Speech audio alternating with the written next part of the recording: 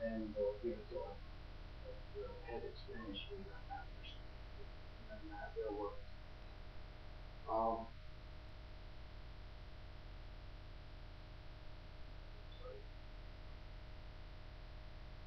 this part, I'll let you read on your own, but this is actually what they gave me when I was being trained on how to teach you guys about apes.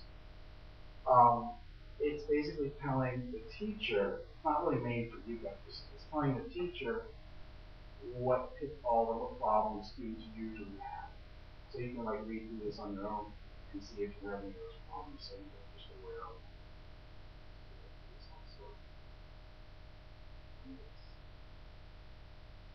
So important environmental legislation, you have, I've given you this before, but you should know most of these.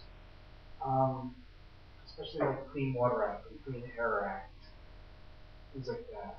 Remember the Clean Air Act of 1970 is really important because that's the one where they let out a gasoline and they stopped using CFCs for ozone and hairsprayers.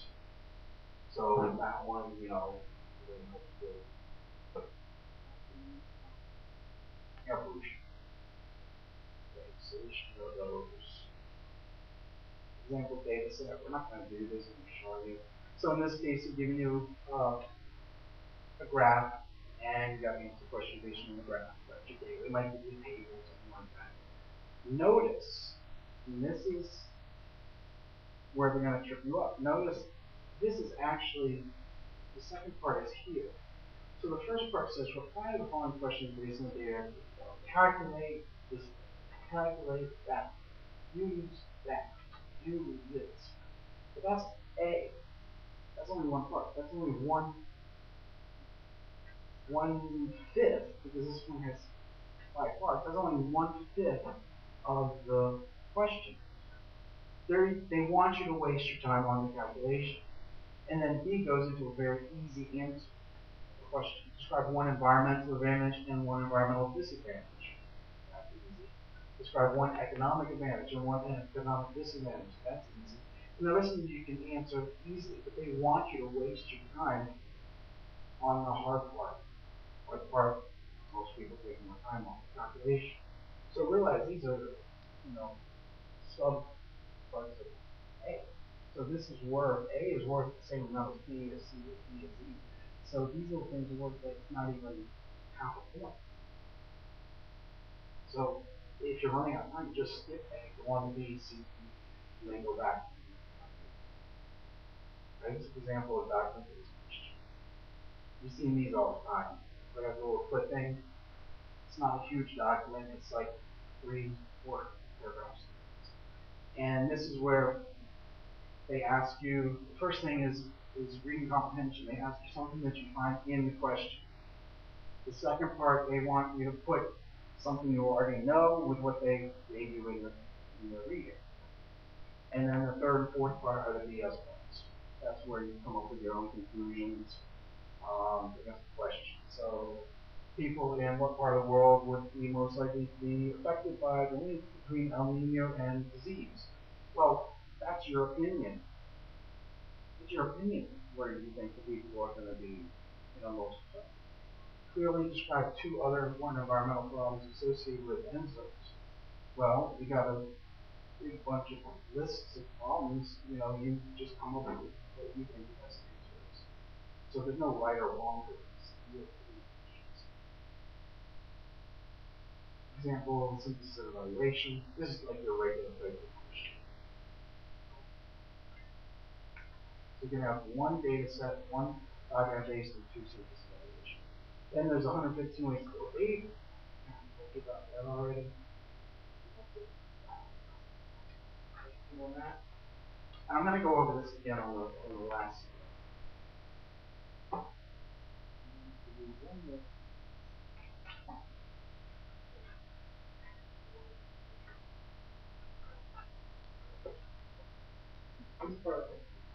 This part isn't very long, but I think it's the most important overall concept topic that they test on the APGM, and that's global warming versus ozone layer depletion.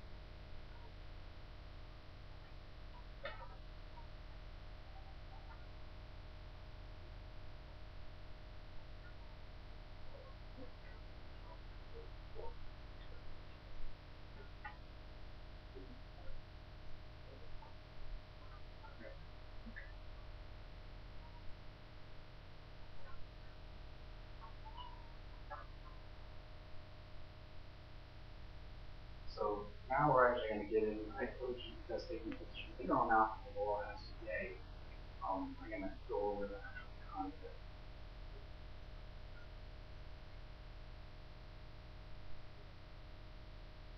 Any questions?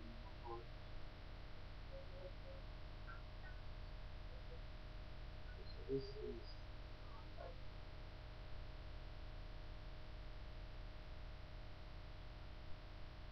those global change. A little bit out of order of what I gave you on the topic outline. But if you look at your topic outline, we're going over, today we're doing global change, which is the last section, the seventh section of this section. So it's the last section, which is 10 to 15%. So it's all this stuff.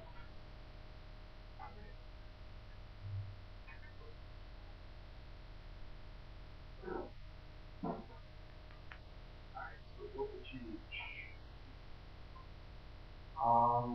Global warming versus ozone hole depletion. So that's the thing that they want, and most students get tripped up on most of the time. And a lot of times they think they understand it. And I can try to stress it a lot in class.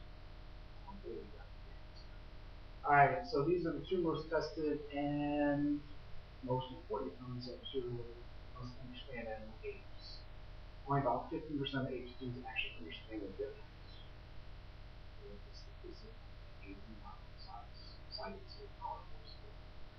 So as far as the apes test and your understanding of global warming and ozone depletion, they are not related. So there's a small part that's related, but unless you understand the difference between the two, don't consider the thing that relates to it. Because they're separate, and most people think that they're the same thing. And the only link there is, whatever it is, but it's not that important, is that CFCs are global or greenhouse gas. But other than that one little point, all those separate things. Right?